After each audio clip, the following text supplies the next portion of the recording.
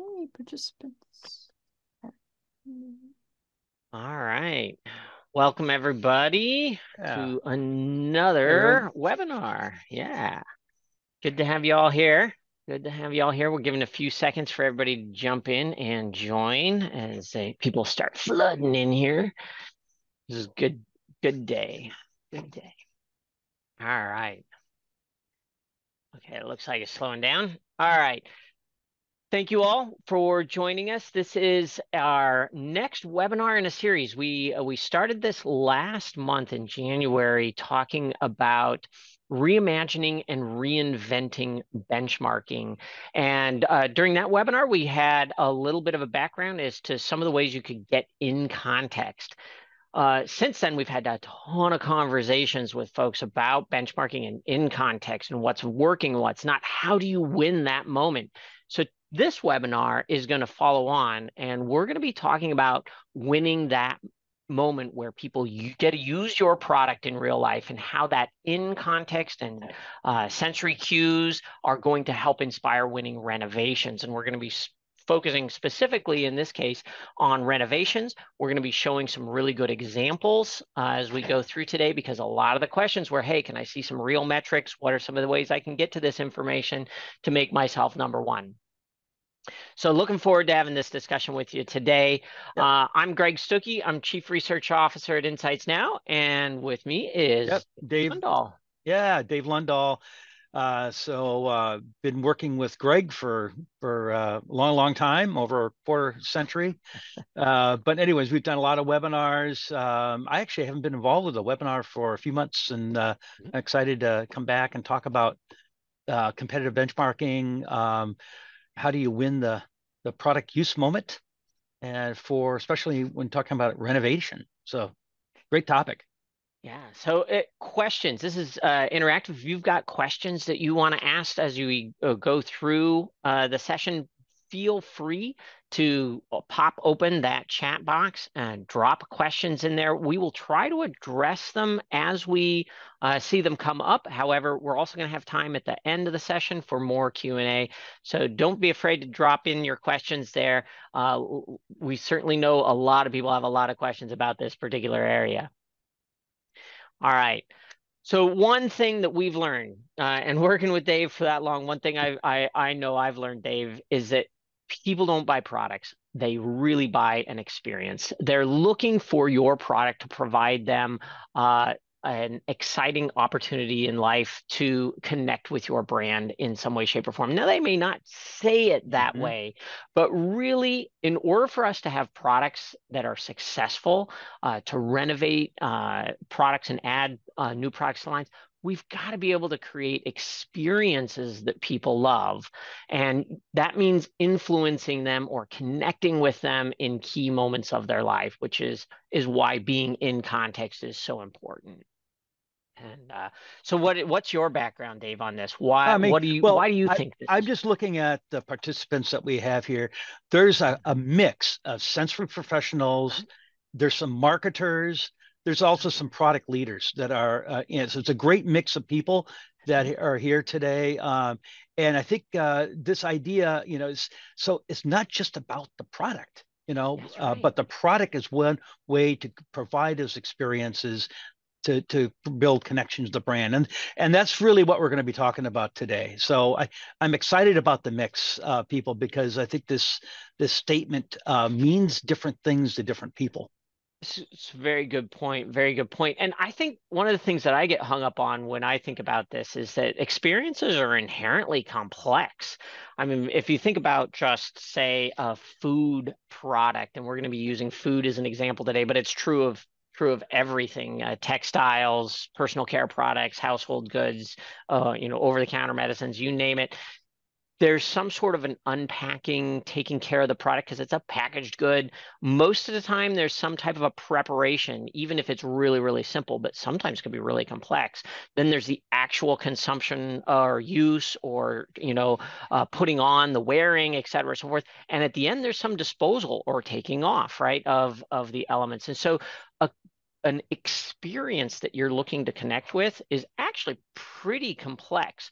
So thinking about it from that vantage point, it's important to also think then, okay, well, how can we define what then a use moment would be? What are the elements that we need to understand in order to address the complexity of an experience?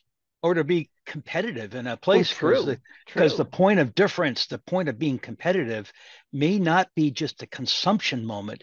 It may be the unwrapping or the prep or the Yeah. the actual disposal moment. That's very true. It's very true. You can have a clear point of difference. You could connect with people better in different moments. Certainly with today's sustainability. I mean, I know, the other Mm. day I was like, I'm throwing away a package and it had like foam and plastic Yeah. and all this stuff. And I was like, what a terrible negative. Like the products were great, but right at the very end, I'm like negative, right? Or So how many it's times certainly it's that over the case. years, Greg, when we've seen product differences about cleanup. Oh This yeah. is not a messy product. This one's Right. cleaner. Right. We see Especially that a remember with some lot. kids testing years ago, things like that. Yeah. But anyway, it's Yeah. really True. you've got to really understand that complexity. Yeah, for sure, for sure. I agree. And it brings you back to what's really important, right? In how we define moments. Certainly a lot of people today, focus on just like try to get down to a single metric, like if I'm like the product or if I'm satisfied with it. And Mm. and honestly, those things that's one of the biggest I think misses that companies go through or that researchers go through is thinking they can narrow it down quite that tight. When we think about the moment and defining the moment, there's really three key components to it. There's the context of the occasion, and then the internal needs that a person has, and then the external motivators that are driving their actions and behaviors.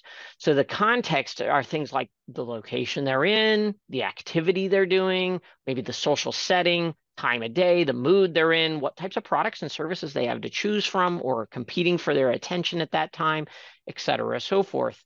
Your internal needs are things like your goals, your ideals, things you believe you ought to do versus ought not to do.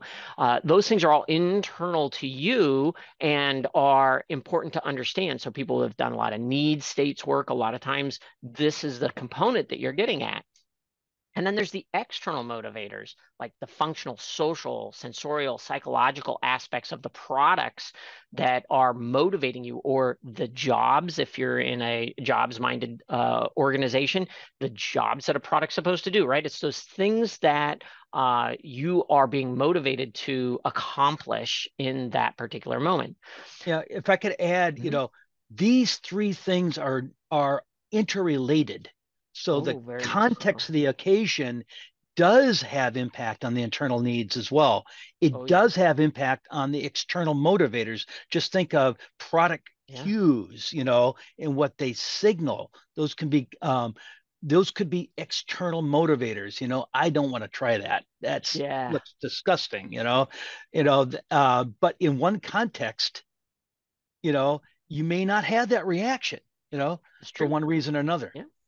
Yeah, and they're completely interrelated to each other, no doubt about it. They interact. The types of needs that you have push you into different contexts. The types of Mhm. motivators you have change your choice set, et cetera, so forth. So very much, yeah, you cannot have any. If you just try to focus on one of these at a time, you'll miss a little piece of the importance of how they all interact with each other. Which really brings us back to the core element here, which is to really win the use moments, then you've got to be able to impact a person's behavior. You got to be able to connect with them in a way that changes or aligns with something they want to do or need to do. And if that involves a product, so you're talking about a product renovation, you want your product to be chosen in that moment and used in that moment. That means you have to impact something that affects that behavior, Mm-hmm. right? So So you're go ahead, yeah, Dave. yeah. So when you think about, I mean, for those of you that are not new to joining us for webinars or been working with Insights Now, this habit flywheel that I'm showing here in the center is something that we show time and time again because it's a framework that we use. But how do you really achieve success? How do you create behavioral change, behavioral impact. And in some moment, or in, it could be a use moment, or it could be other moments as well. But so looking at this with regard to renovation, I think there's a basic formula for behavioral change that you can. First of all, you need to have a product that people will love. Okay, and then that product, once designed and developed, has to connect in order to be able to drive this flywheel. What I mean is a flywheel metaphor. The faster that flywheel goes around, the more embedded future habits will be. Okay, so you need to connect your product experience to the brand itself, that alignment. Some products are not well aligned, and so it really holds back a product from really being successful in the marketplace. But once you have alignment, then you can build trust through and build brand relationships by doing what you say you're going to do, and saying what you're going to do. And then last, with that trust, you can actually, then it helps foster your marketing messaging so that you can trigger routines and choices to drive the flywheel around. So it's a basic formula for thinking about how do you improve your chances for success when you're considering some sort of brand renovation. Now, how many? I'm going to do a short poll here. How many of you actually, and the poll is being launched right now. How many of you currently conduct product SWOTs? Okay. And if you don't know what a SWOT is, then you can say no. Okay, letting people connect in here.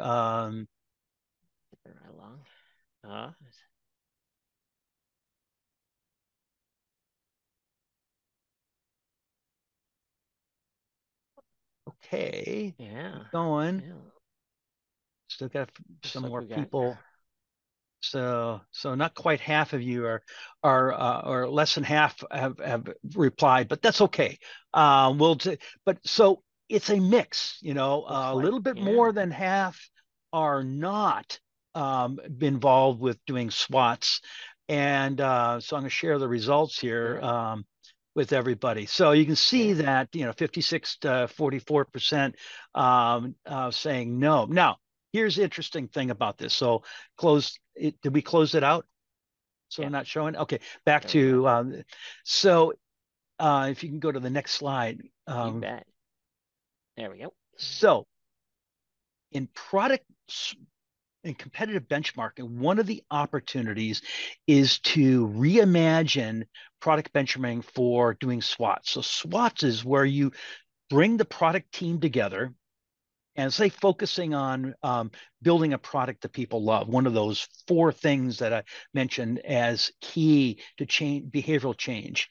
And think about create insights that can first help you build on your strengths, to know what your strengths and build on that. Secondly, to figure out how to shore up your weaknesses. Third, find opportunities to create more behavioral change and be more competitive. And fourth, to identify threats so they can be eliminated. Okay, so we're going to be talking about reimagining competitive benchmarking for this purpose.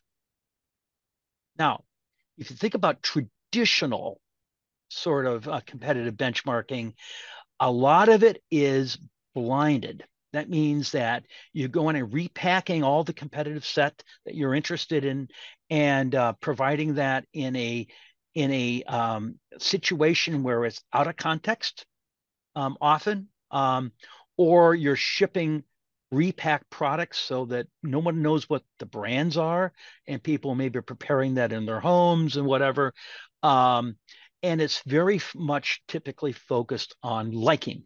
Looking at liking in terms of, if it's done completely blind, is liking as pleasure, sensory qualities, that just the sensory experience alone is what people love. Now, and usually there's diagnostics like Just About Right scales. There's penalties, so you can start connecting these to various attributes.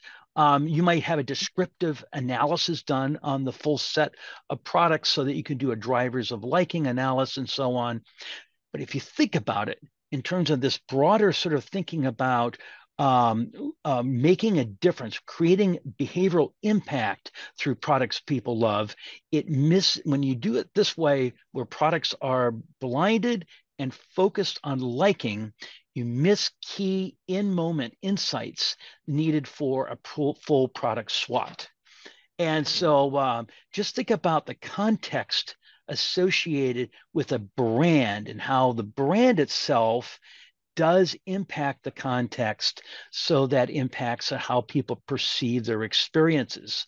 And so I want you to just start thinking about that as a starters, so that we can further build upon this idea of reimagining competitive benchmarking.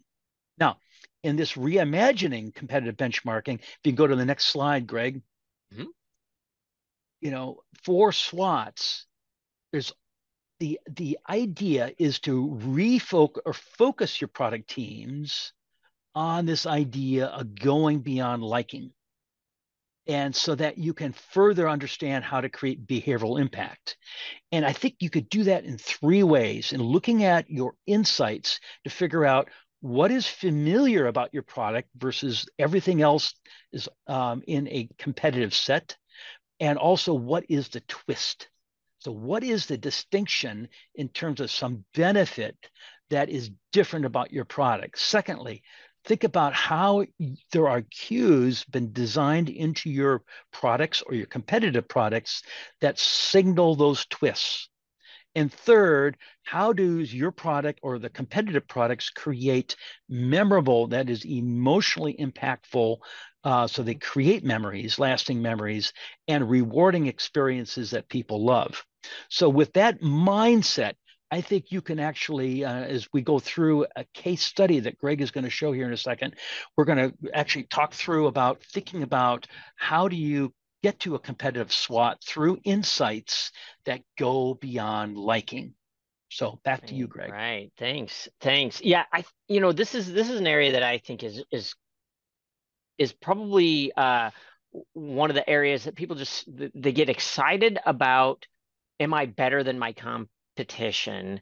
And one of the things I think is this 3 sets of going beyond liking statements do is they help you ask the question, well, what information do I need to help me fill out my SWOT, to help me be more competitive, to know, do I have to shift a product? Do I have to change my message? Maybe my product's great and I just need a message change. Maybe my message is fantastic and my product needs a little oomph somewhere.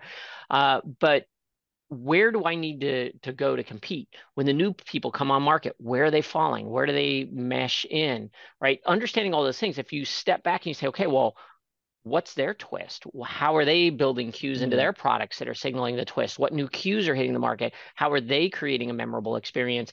Asking about yourself and your competition allows you to really get that full SWOT put together.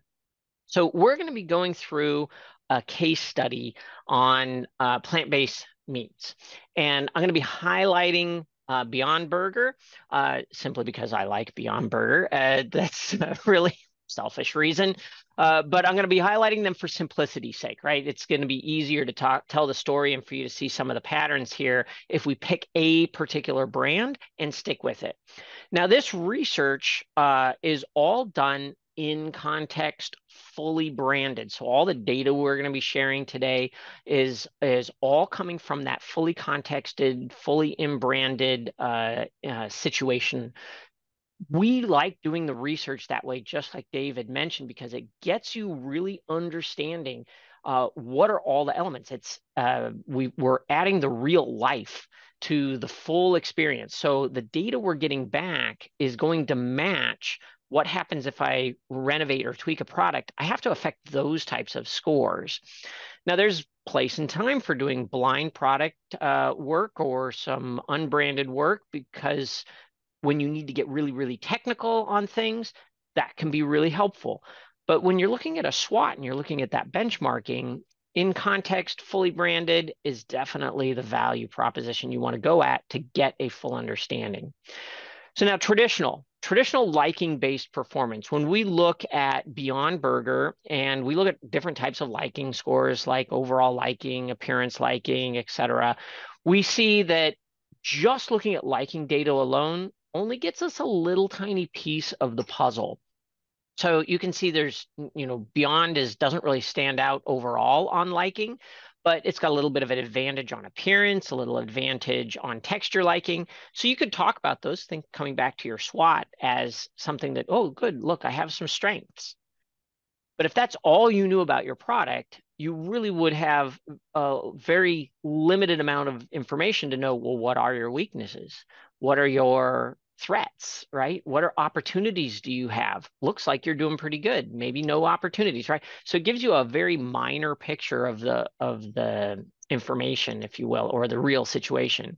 So we're going to talk about metrics that go beyond liking. We're going to talk about implicit associations with benefits that your product is communicating to people, about different types of emotional impact scores that you can have, different moments of use. Where is your product really strong? What kinds of context does it work or not work in? We'll still look at some sensory preference segments because we want to reach the highest percentage of the population possible. Product characteristics, drivers of performance, all we're going to have some value in filling out that SWOT and understanding how to go beyond liking, be familiar with a twist. So let's start with benefit associations. And this is really about finding your twist.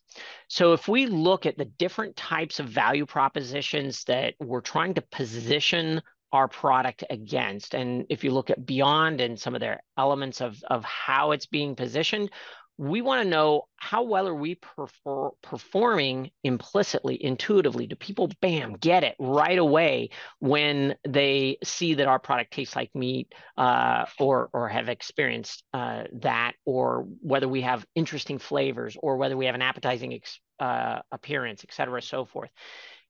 If the language that we're trying to drive home, if we're not performing well on it, then that's an opportunity.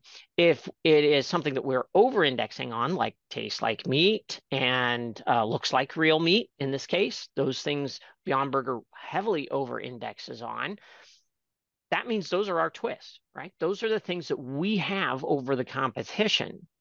Whereas maybe some things lower down, like sustainability, healthiness, were as good as other people in the category or the category as a whole, which means that's the familiar place. Well, that might be okay if you want to be as good as everybody else in that space. But if you thought you had a real strong competitive advantage because you had some sustainability edge that nobody else had, and you're not seeing the performance pop here, then now that's a new opportunity to either change your messaging, or maybe there's something about the product that's missing, that it's just not living up to the expectation.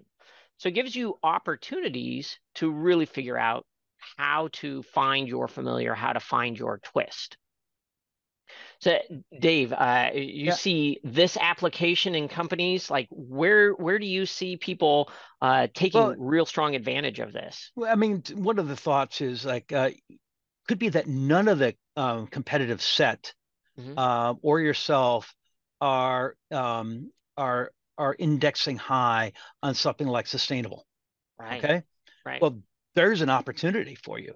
It could be that there's a segment of shoppers, and we know this is the case, that are looking for products that are positioned as being more sustainable.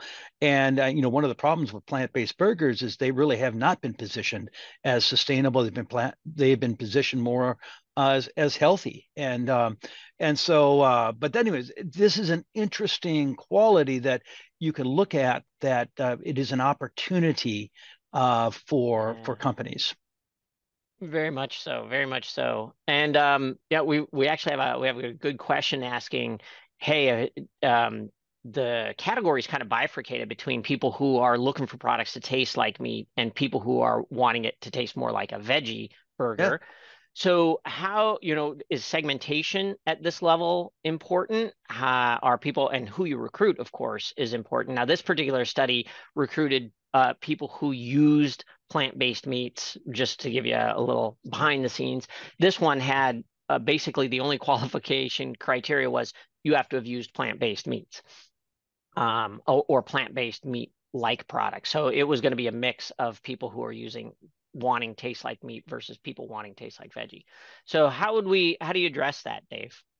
Well, Greg, I think you go back to you because you got some slides that do get have right some. to that. So it's a great question. Well, it's a good question. You're about to answer it. Okay. Well, segmentation is definitely the key, and we'll talk about that. But before we do, I'm going to show you a couple other pieces jumping into that. Number one is you've got to create a memorable experience, and one of the ways to measure that is with an emotional reaction. So understanding what you perform well on in terms of emotions is going to also really help you understand how to position and market and message your products and brands. If your brand like Beyond, notice that they're like strong on happiness and excited, a little bit on energetic, but relaxed. They're actually below the category average on relaxed. Why is that? It's partly because of the moments they play in. So would you want commercials coming out with showing super relaxed atmospheres? Well, yeah, you're not going to perform as well in those spaces. So stay on your strengths, right? Know where you're going to provide that most memorable This is experience. a typical emotional profile for someone who's having a new experience. It's true. That's positive. Yep. And so when you have a positive emotional experience, it is creating memories. If you saw that there's no difference, very low emotional impact, people won't remember it. It's just part of how our brains are hardwired. So this is a really good pattern for looking at Beyond. Yeah, I agree. These types of things. If you're a new introduction, you definitely want to see those positive scores pop with, especially if you get into that surprise space and uniqueness where people don't have an expectation much. Next piece is understanding what moments you fit in. Now, this could be because remember at the beginning we talked about moments have a lot of components to them, from the location, the time, the mood you're in, et cetera, so forth. So consider that this example of relaxing family dinner at home versus exciting grilling out with friends is just a tiny snippet of the types of information that you can collect about a moment, the social context, et cetera, so forth. This helps you understand where your strengths and weaknesses are in terms of what moments do you really perform really well in. Now, that gives you the opportunity to ask, why do I perform well here? What cues are driving that? And why do I not perform well here? Again, that question of how do I position myself? If I really don't have a product in this case that performs in the relaxing dinner at home, that's an opportunity to build a product that is designed to be more relaxing dinner at home and gets positioned that way. Then you can have products in your, renovate your line to get products positioned at different key moments. Really good opportunity. Yeah, it's a good example of just the idea of a product that is more exciting, new, exciting, is much more shareable. Yeah. And more of the relaxing, which Beyond indexed lower on, is also fits more at home. Yeah. And maybe there's less reason in terms of emotional impact to use a new product like that. I don't know. True. Yeah, digging deep into the qualitative aspects. Now this is really simple, like in our emotions, we kind of went one-dimensional on them in this example, but really because those use experiences are complex, you can actually have a transition oriented. So you can have an exciting preparation experience and consumption experience followed by a beautiful relaxation at the end, right? So you can actually drive an emotional cycle with certain types of products. You could do the same thing with, you know, like a lot of desserts, or like that very first bite is that pow, excitement, first bite, wow. And then you get into the, okay, this is smooth and creamy, relax out at the end. So thinking about your particular products, you can also have multimodal experiences. And as long as you're understanding what that transition needs to look like, you can design for that transition to take place as well. Yeah, it goes back to the whole idea of the complexity of use experiences, from first opening up a package to cleaning up or disposal of it, you know, could have very different emotional impact, very different sort of benefits and needs. Right. Very much so. Very much so. All right, and now back to sensory segments. We kind of pop this one maybe a little early with the question, but this is the good piece. Now, not every person has the same preferences. And, you know, as we were talking about earlier, like some people want the taste like meat. Some people want more of a veggie forward flavor. Somebody, you know, I like a little bit more mushroom forward flavor. My wife does not like that as much. So like different preference profiles, like connect with different people in different ways. One of the ways that you can get at this within the benchmarking space is not just only doing like drivers analyses, but also looking at the purchase profiles that people have as well.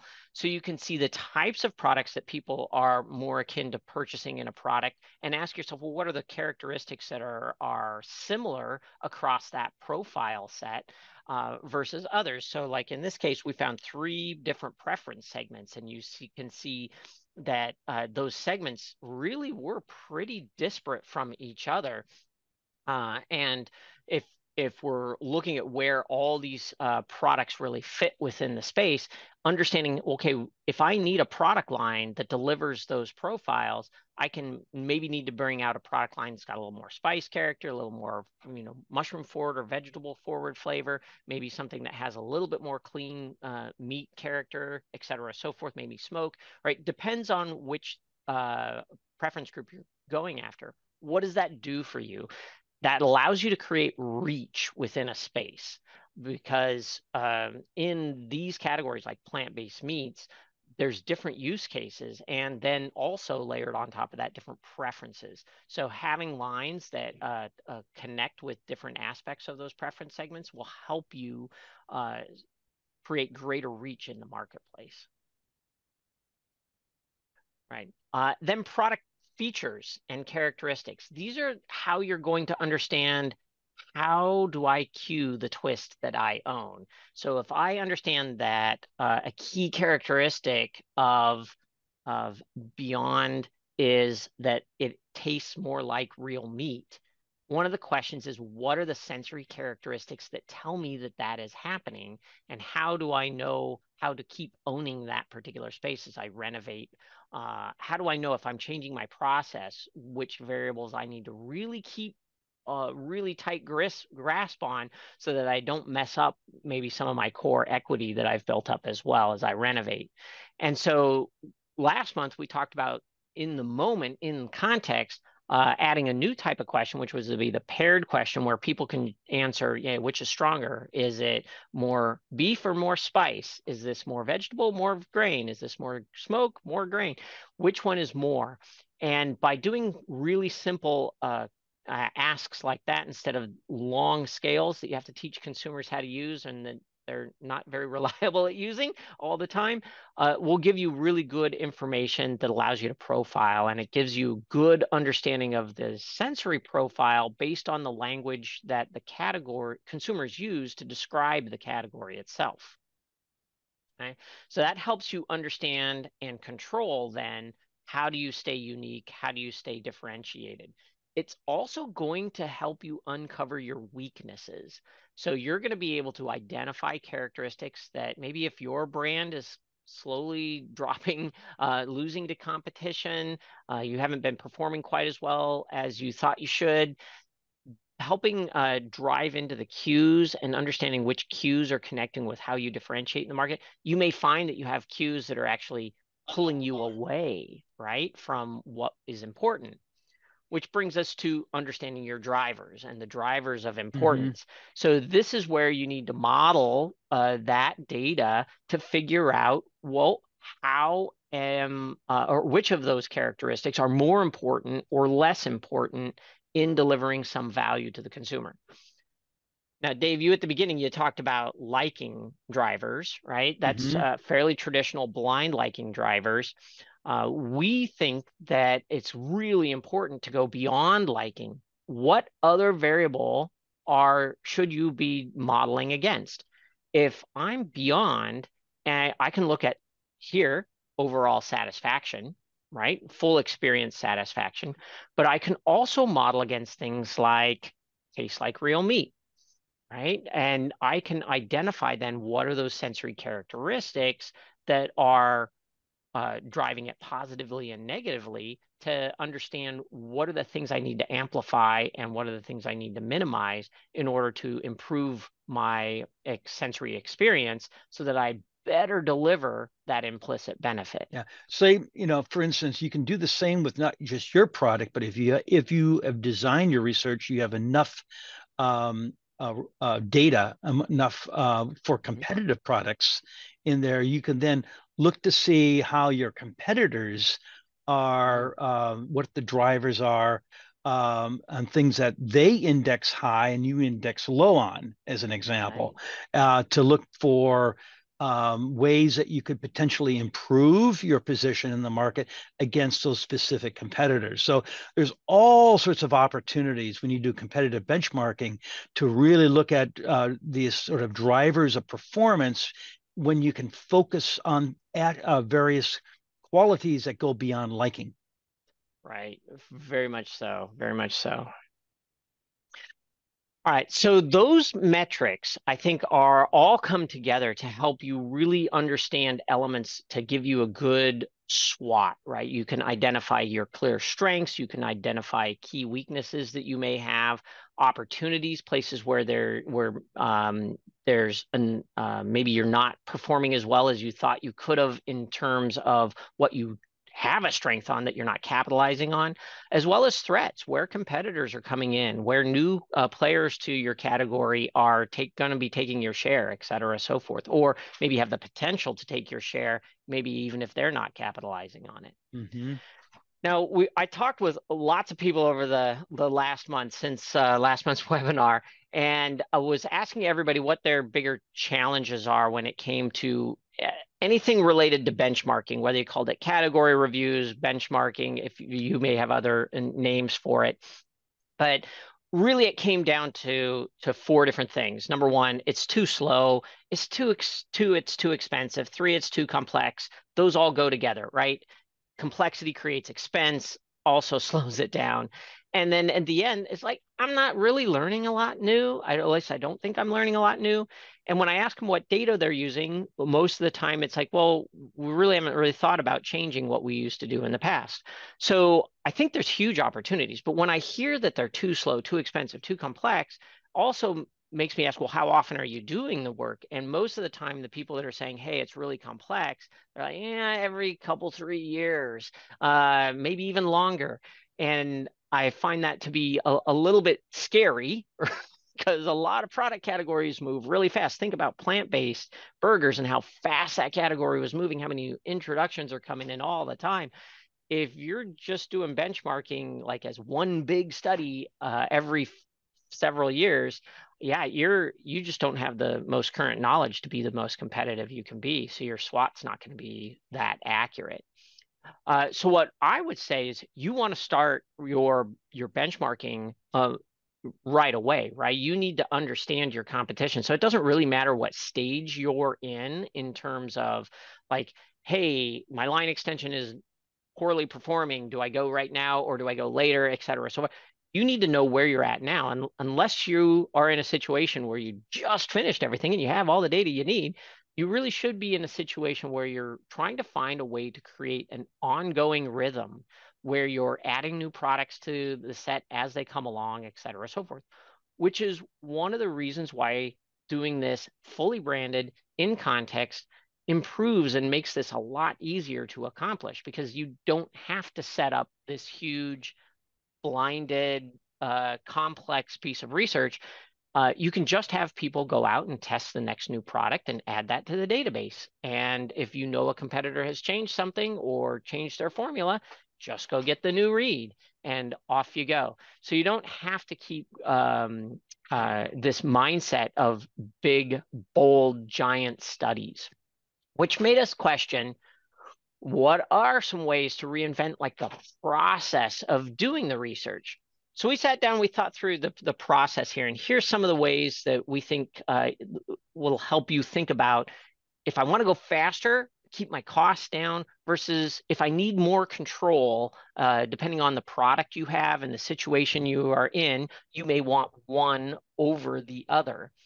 So if you're wanting to go really fast, low cost, and you don't really need the control over the product, i.e. you can just let the consumers use it as they would, if you will, in real life, you can actually just recruit people who already have your product or the products that you're going after, already have them in home, provide them with a survey, and as they go to use that product next, have them provide an evaluation. So it's not really that much different than just conducting a survey, because the products are already there. Keeps your cost down, keeps your complexity of getting product to people down. So you've got a really quick, efficient way to go. That's a nice approach also when you're working with products where maybe you have legal issues about what they can and can't use.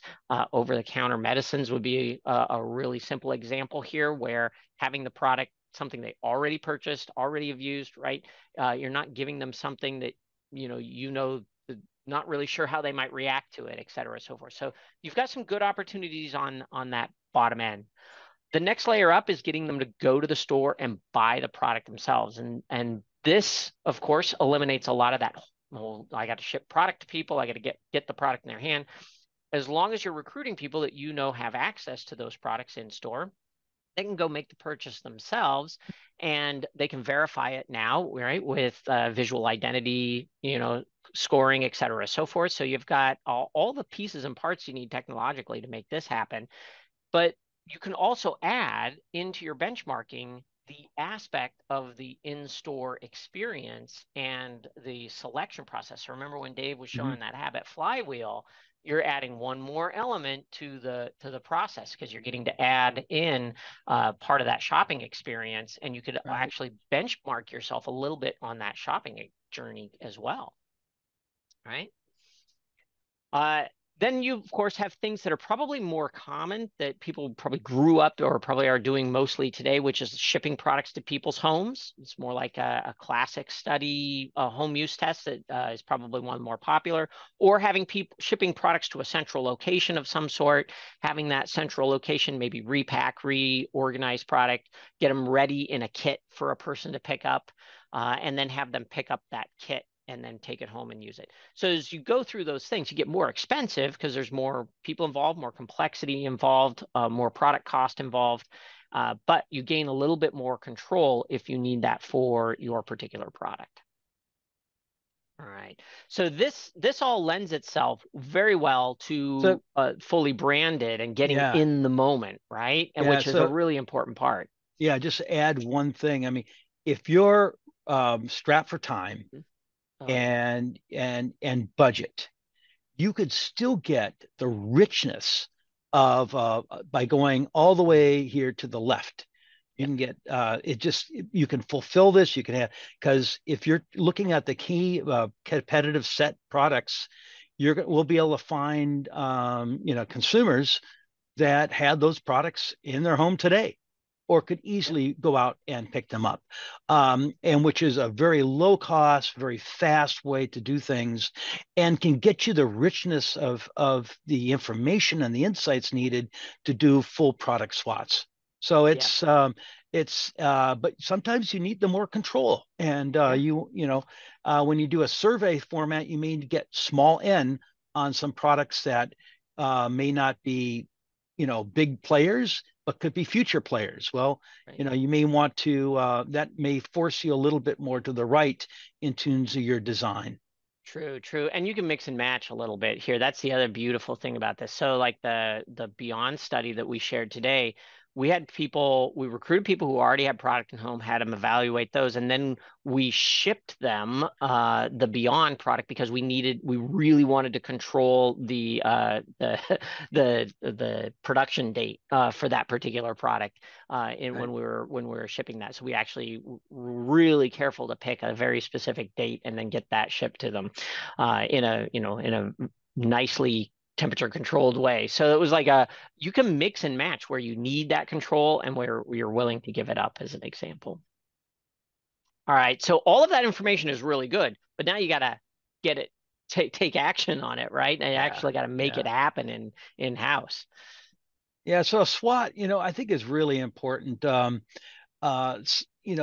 let's just advance. I want to make a couple. So you could take all this information and you can make it easily accessible to a whole team of people. You can actually create what if models, and we've done this through some techniques that we have, so people can play with the results and learn from the results when you have underlying models.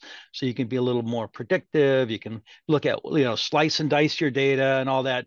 You could do those things. But the main thing is to get the whole project team together and to look at information in ways that is easily understood. So you can, everyone who has a different on the product team has a different perspective concern on either marketing or packaging or product itself, or the research insights or whatever, all going to have a different perspective on this. And I think the idea is bringing teams together so that you can actually have a really good SWOT. So next slide.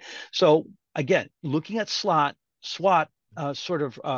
taking this content, you can actually build on your strengths so that you actually can say, okay, this is the ways that I can maybe improve my product by building cues that signal twists in ways that maybe I'm currently indexing high, and I could potentially index even higher to create more competitiveness. Or perhaps there's an opportunity to add a new twist, maybe targeting a new segment of consumers or that have different preferences, so that you can have through a product line have more opportunities to have greater reach across a whole category of users. And then, or you can shore up weaknesses, by perhaps, if you discover through brand promise or marketing messaging and delivery, if you're not aligned, then that's a weakness you can shore up by identifying what those issues are. And last, to look at products that are coming on that could have potential, identify them as potential threats. I think it could be so important to get ahead of the curve before they actually do cut into your revenue and your potential percentage of share of a specific category. So I think it's really important to think and think backwards. Think, okay, these are the types of in a SWOT what I want to achieve, and then work backwards. That will help you identify what product set is important. Whether it's going to be products that are existing, that are part of my line. Which ones do I know I'm competing against, or to really identify products that are not working in the marketplace. I think you need a mix, but it all depends on what your objectives are from the outcome of a SWOT. Yeah, for sure. And that's why things like you can see blind branded, right?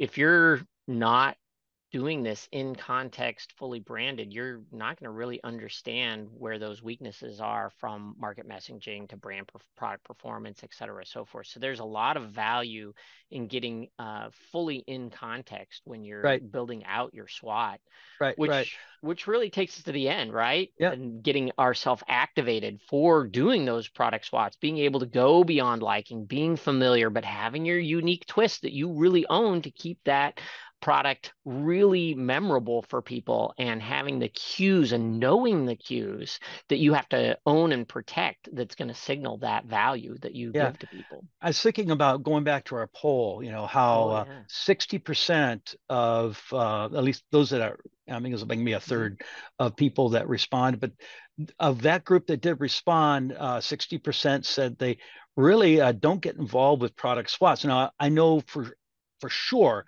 that the product leaders and marketers that are on those people, because that's a business sort of approach, standard approach to really getting more strategic.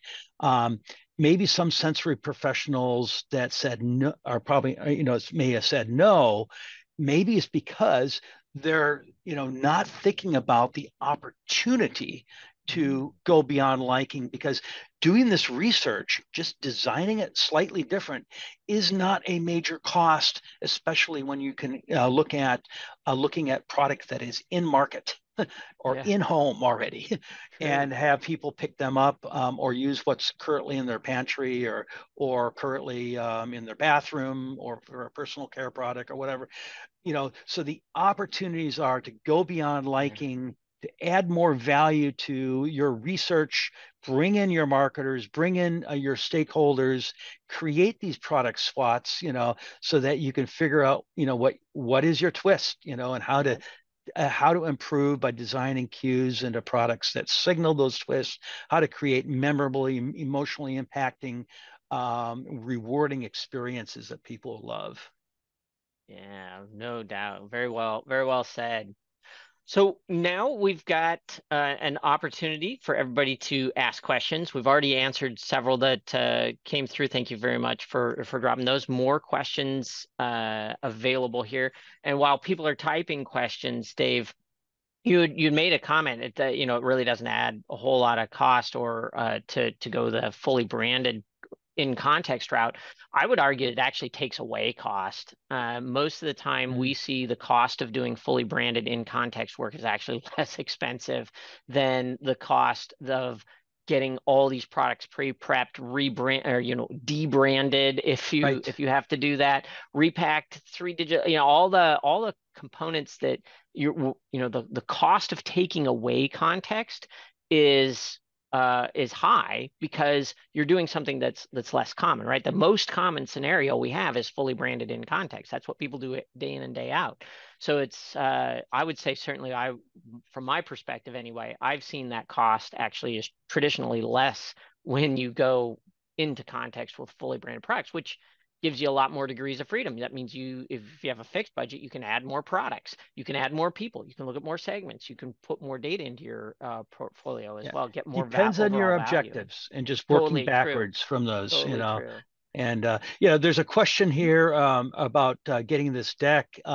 This is recorded, and so this recording will be available with all these slides and everything included here in the next couple of days, and you'll be allowed to. So anyone who registers, go through the registration, can watch this. So it's very easy to get this content. But we'll go one thing. We've created a paper that summarizes a lot of what we've gone through today. And we'll send out a link so you can download that paper for anybody who wants that. And so we're going to do that as part of our follow-up. And another question here is this, Greg, you can address this, I'm sure, about different industries, Yeah, one more. I'll follow on before I get to that. Follow on with getting the deck. Also, if you need us to give a presentation to your internal team, or you want us to talk about that, just this morning I did a lunch and learn webinar we gave, several months back, because there was a whole bunch of people that needed to hear it, and it was the right time for them. So absolutely, just reach out. We're glad to provide a revisit, if you will, or a refocused conversation with you. Right. All right. So next, specific industries or categories that this approach has the most impact on. Boy, I don't know that we worked in consumer packaged goods day in and day out. And so anything from food and beverage, personal care, household care products, anything that is really a packaged good, that is, we've seen this to be extremely powerful in that particular area. Where I would say this has been the most powerful is in that renovation space, where you know, a benchmark is good when you're trying to say, if you're trying to enter a brand new category, but usually it's even more valuable for you to continually have the most up-to-date information on a place where you're already playing. So I would certainly say that's an important piece of it.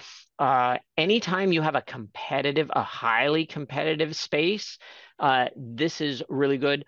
If you're in a situation where you actually have many brands going after the same category, this becomes incredibly valuable, because then you can put strategies together to either target different moments with different brands or different preference groups with different brands, et cetera, so forth. So you have several strategic opportunities to align multiple brands across a category space. So I would say certainly those two situations, this becomes that much more valuable. If you're constantly trying to be the competitor, if you're a store brand, always wanting to make sure, where am I at? How am I doing within my space? Am I good enough? Just doing liking studies is probably a little bit of a fool's errand. You got to really understand what your brand is bringing to the equation in that particular space. And if all you want to do is compete on price, okay, you might not need very much. But if you're actually trying to drive brand value with your store brands, then you need to take a look at what those are and go more into those implicit benefit component pieces that are going to get you beyond it. Great. Okay. We're about out of time. All right. Yeah, I was going to say, any others that you saw in here that we didn't address, or? I think. Yeah. Oh, doing branded and blind is a question. Yeah, there is a time and a place for branded and blind. It's not like blind is bad data, right? There's a reason that we do it as an industry. So understanding branded and blind certainly lets you see a little bit of how the brand changes the context and expectations for people, and therefore changes how they physically perceive something. So certainly having both is valuable. But you always have to keep in mind that no consumer is ever going to buy your product blind and taste it blind. They're always in some context with some brand. You could take a modeling approach. I mean, that's a good point. If you have money to spend on both, great. That's one approach. But to be a little more efficient in one piece of research is if you could understand the value that the brand itself and its meaning, and there's some other techniques that you can actually do that. You can actually look then at the impact of that, how that's contributing to things like choice. Very much true. Very true. Very true. And yeah, adding choice metrics to a piece of research like this, certainly very valuable add-on as well. Yeah. Yep. Well, fantastic. Thank you very much, everybody, for listening in today, and looking forward to seeing people at future events. If you have any questions, certainly feel free to reach out, connect with us. You've got our information probably readily handy since you signed up. Thanks for the claps. So thank you very much, everybody. I really appreciate your time today. Good questions. Bye, everybody. All right. Bye-bye.